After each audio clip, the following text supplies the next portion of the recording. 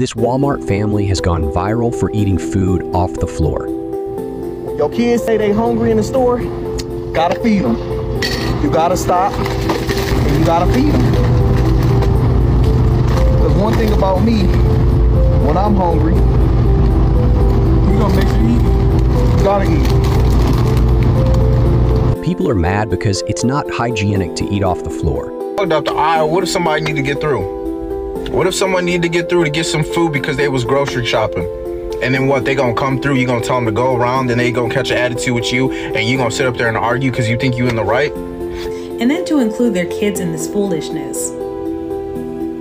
Like, leave the babies out of it. This family is actually a TikTok influencer family, and they do eating videos. They turned off the comment section on their video as many people were mad about it. But what do you think about this? And do you think Walmart will ban eating at the stores? Just take a break and get them a snack.